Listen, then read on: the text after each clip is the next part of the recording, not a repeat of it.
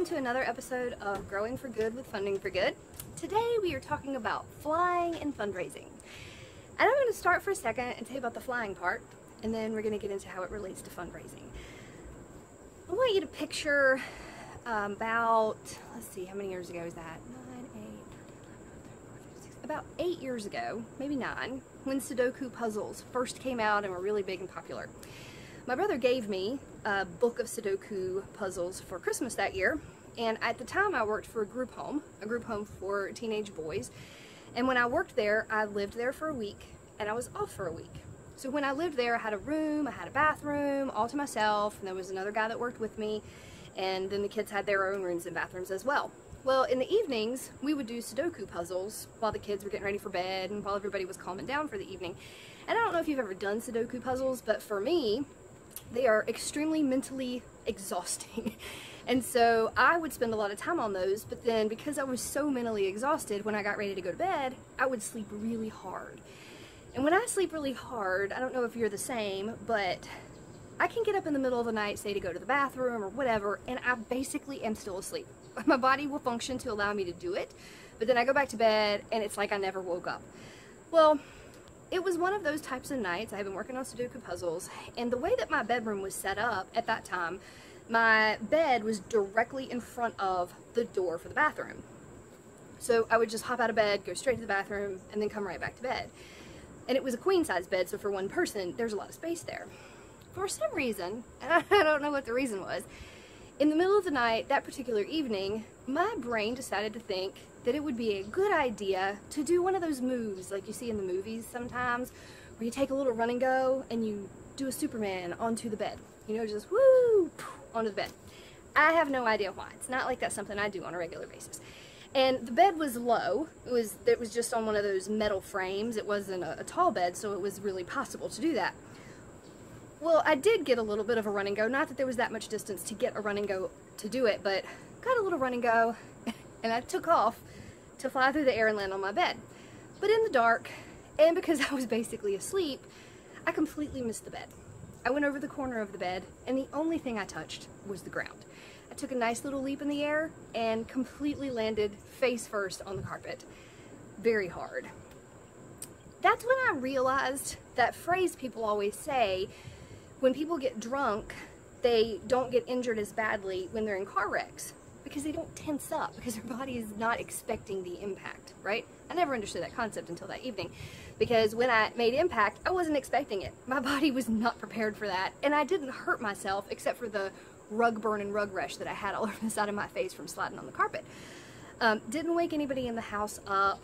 Kind of woke up myself, kind of crying a little bit, kind of laughing a little bit, because I knew what I had done and it was hysterical to me, even though there wasn't anyone there to watch it. It was a complete failure. My body and mind's ability to try to think that I could fly was just wrong. And I learned that the hard way. Well, I was thinking the other day while I was driving, because occasionally I'll think about that story and it makes me laugh, so I can make myself laugh when I'm driving down the street, but I started thinking about fundraising. And I'm like, you know, that is sort of just like fundraising. Sometimes you just have to try something to see if it'll work before you realize that it will or won't. Not everything you try is going to work. Over the course of time, you're going to learn things that you did that you could have done better, that you should have done, that you didn't do, that you shouldn't have done, that you tried. But you're never going to know if you don't try. Now, the rational, intelligent side of me, had I been fully awake, probably could have talked myself out of that Superman attempt, or I could have done it and actually landed on the bed. But that's not what happened. And I can honestly say, I was talking to my mom about this the other day, I can honestly say that I still have moments at night when I've gotten up to go get water or go to the bathroom or check on something or whatever, and I'm still pretty much asleep. I will still remember I shouldn't try to do a Superman on the bed, because it had such an impact on me physically and mentally. I have a lot of experiences in the fundraising world where I have learned maybe I shouldn't have done something I did, and I don't do it again, or I modify the way I do it the next time. But I've also learned that people have told me, you shouldn't do that because it won't work, and I've tried it, and it has worked. For example, I remember once going to a potential donor who had never given to an organization I was working with. I took a friend of theirs, and I made an ask for what seemed reasonable for that person based on their friend, based on what we were raising money for, and based on this individual's ability and interest in the organization. So it was $2,500 of an ask. And I remember feeling really great about the ask. I remember walking away and thinking, this guy really might give this to us. This guy seemed very positive. He was really nice. He asked a lot of questions. He seemed interested. And I left feeling like, probably gonna get this money. I got a $250 check, which was fabulous, but nowhere near the ask. Just a couple of months ago, I wrote a letter of inquiry to a foundation for a large piece of equipment for a hospital system. And this is a foundation that has no history with this organization. They have not given many dollars in this area, but the thing we were asking for was something that they did want to support, was something that they might support. Had a great conversation with the program officers and submitted the letter of inquiry. If you've ever done a letter of inquiry, you know they don't take a ton of time to put together, and it was worth the hour and a half, 2 hours that it took to put that information together. Well, that was about 6 months ago. About 2 weeks ago, I got a picture message from my client that showed a letter of inquiry acceptance and a $150,000 match that we had been granted. So some people might have said, it's not worth your time, you don't have a history with this organization, but we took the right steps, we built the relationship, we submitted it, and it turned out awesome. You will never know if you don't try. I remember once I worked for an organization that had changed insurance companies, and the first insurance company had always been a donor. The guy that owned it had always been a donor to the organization at a very high level, and I was instructed, don't waste your time on asking him to give again this year, because he's not going to, because we took business away from him and gave it to another company. Well, I said, if his intentions in giving are pure and he really has an interest in the organization and he has a history with us, then the fact that we are not doing business with him might affect his decision to give, but I don't think it will. And so I called him and I went and visited him and I talked with him and I made an ask just like I did every other year, and he gave, and everybody at the organization was shocked.